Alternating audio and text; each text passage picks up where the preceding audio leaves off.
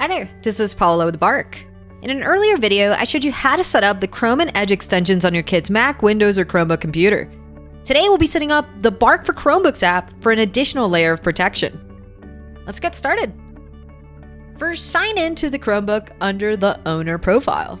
Ideally, the owner profile would be you, the parent. This helps you lock down certain things from being tampered with. For example, click the time. Click on Settings. Click Accounts. Now click Manage People. Here, you'll want to turn guest browsing off and restrict sign-in to only your kids' email accounts. Remember these accounts. You'll need to repeat the Chromebook app setup steps for each one. Next, click the time again and click Sign Out. And this will return you back to the Chromebook login screen. Your kid won't be able to sign in with other accounts that circumvent Bark's protections by making these changes, and you're in the driver's seat. By being the owner, you've locked down these settings from being adjusted by your child. So now, let's sign in with your kid's email. If they have multiple emails, remember that you'll repeat these steps for each, but first pick one and we'll go through it. Now on the bottom left, click on the O icon or circle icon. Click on Google Play. If there's no Google Play there, open Settings and search for it. You may have to enable it. If it's not available for your kid's Chromebook, then they don't support the Bark for Chromebooks app. Now in the search bar of Google Play, we'll search for the Bark for Chromebooks app and then we'll install it. After it's installed, we'll click on Open. Then pause here. Pull out your parent phone or parent computer and go to the Bark dashboard or parent app.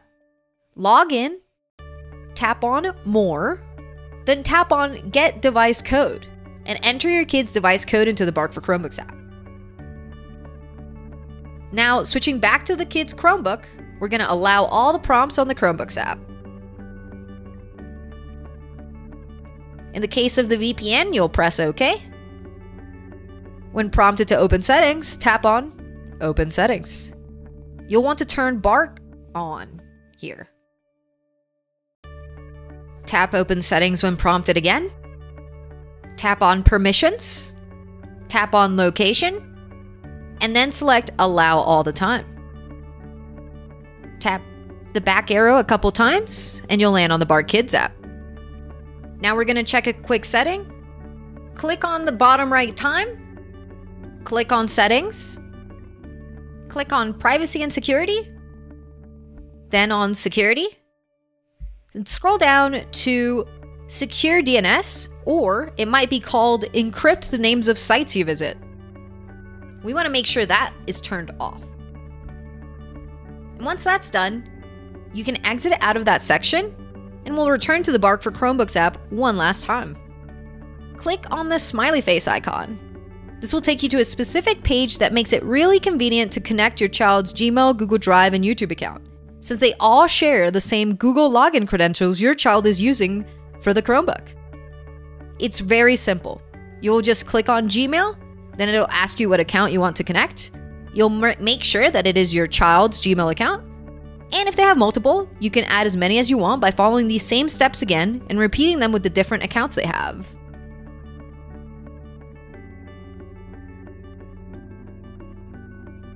You'll even be able to see the accounts that they've connected at the top once you're done.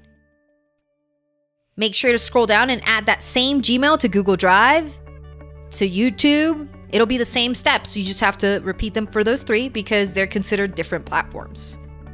And this ensures full coverage of monitoring of that Google account.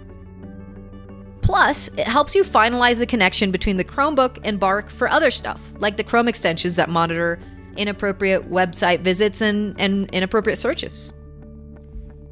And that's it. You can close out of the Chrome browser. You can close out of the Bark for Chromebooks app. They'll be there working in the background for you, analyzing those photos and videos saved to your child's Chromebook, and applying your screen time and filtering rules to the Chrome browsing.